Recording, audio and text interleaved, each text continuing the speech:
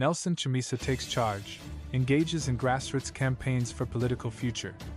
In an exclusive interview with Newsday, opposition politician Nelson Chamisa revealed his recent grassroots campaigns in rural villages, outlining his determination to map out his next political move independently. Following his resignation as leader of the Citizens Coalition for Change (CCC) in January, citing Zanu PF infiltration, factions within the opposition party have continued to associate themselves with Chamisa. Notably, a faction led by Welshman Cube has clung to Chamisa's face as the party logo, refusing to let go. Chamisa's loyal allies, including former legislators Amos Chabaya and Gifts Aziba, have been actively mobilizing support throughout the country under the banner of the Blue Movement. However, Chamisa clarified that his focus is not solely on forming another political party but on establishing a new government. Engaging directly with citizens, Chamisa emphasized his commitment to meeting people in villages, engaging community leaders, opinion leaders, and traditional authorities.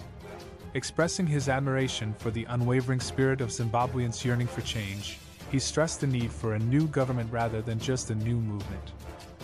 Chamisa asserted his determination not to disappoint those who hold hope for a better Zimbabwe.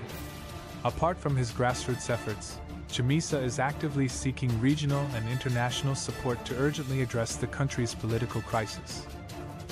Following his resignation from CCC, he held discussions with several diplomatic representatives in Zimbabwe, including the Canadian Ambassador Adler Aristide and the British Ambassador Pete Vowles, to discuss various political issues.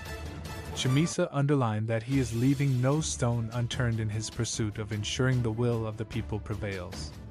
He is currently engaged in wide consultations with citizens and opinion leaders, intending to announce his next steps soon.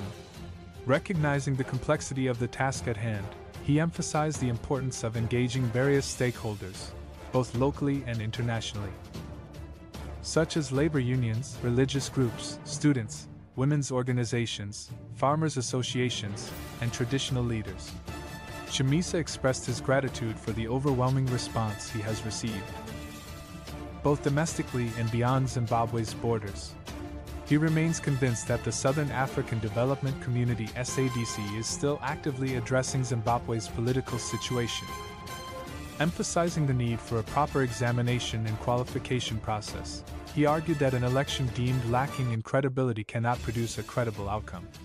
As Chamisa continues to navigate the political landscape, he remains resolute in his pursuit of a better future for Zimbabwe.